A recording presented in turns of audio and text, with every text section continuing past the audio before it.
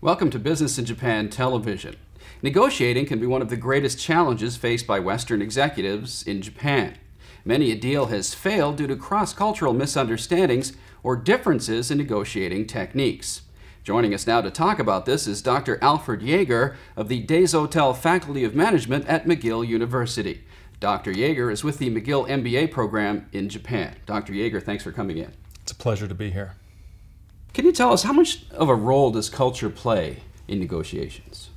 Well, culture plays a role in all human behavior, and people's behavior is influenced by their individual characteristics as well as cultural influences. So in negotiation, of course, culture plays a big role.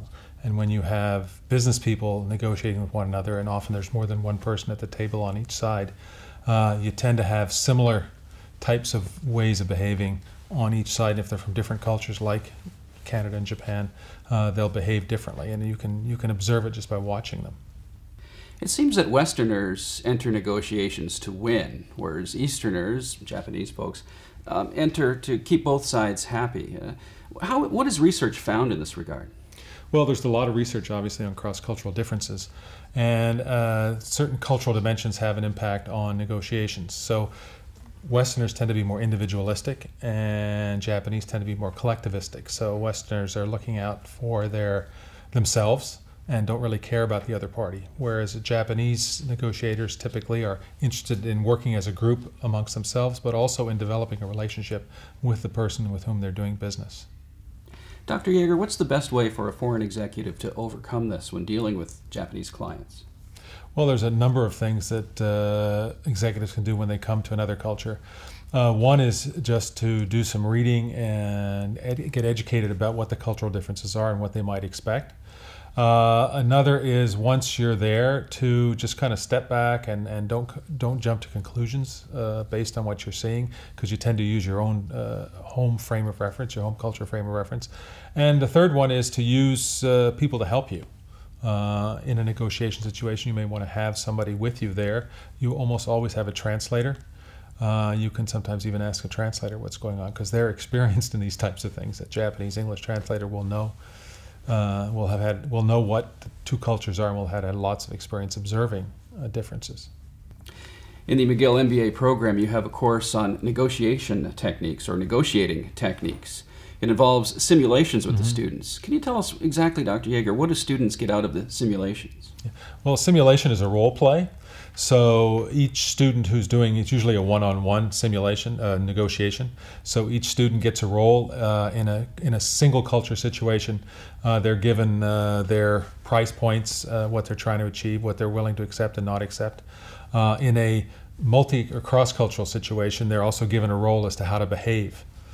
So when you teach something like this in Canada, for example, if you do, Canadians and Japanese, the people playing the Japanese are told how they're expected to behave, and the behaviors are very different from North Americans. So they can learn from each other in both senses. Absolutely. Now, you're also an expert in organizational behavior. What can Westerners and Easterners learn from each other in that regard? Well, that's a big question. I think people from other cultures can learn lots of things from one another, and that's one of the reasons I'm in this business, if you will. That we are kind of products of our culture, and we don't really realize that we're products of culture until we go to another culture. So if a Canadian comes to Japan, he sees all kinds of things or he or she sees all kinds of things that are very, very different. Realize, aha, I'm conditioned to behave this way. Or interpret things this way, and here it's completely different, and you maybe don't understand what's going on, but it's a very enriching experience. Now, part of a good MBA program is to develop entrepreneurs or entrepreneurship. What is the benefit of a program such as yours to a student in learning this area? Well, entrepreneurship is a challenge to teach, but all MBA programs have programs in entrepreneurship, and what they typically do is give the students the tools they need to understand business, to evaluate a business, to do an evaluation of potential markets, and also to meet other entrepreneurs who can be role models to help them to help them succeed in business. Most entrepreneurs who are successful have failed before, and your experts in entrepreneurship will tell you that the best learning is failing, and then picking yourself back up again and succeeding the next time. Is that hard for a student to learn and understand? It depends on the individual. What students get are insights as to how they might improve their behavior and what they might do, and they get tools that they can use. So they often are able to kind of hone their skills by going through an entrepreneurship course. Or sometimes they have kind of field experiences where they have to make a proposal for a particular business, and then they're judged by a panel of business people. Thanks very much for joining us, Dr. Jaeger. My pleasure. That's Dr. Alfred Jaeger of the McGill University Des Hotels Faculty of Management. You're watching Business in Japan Television.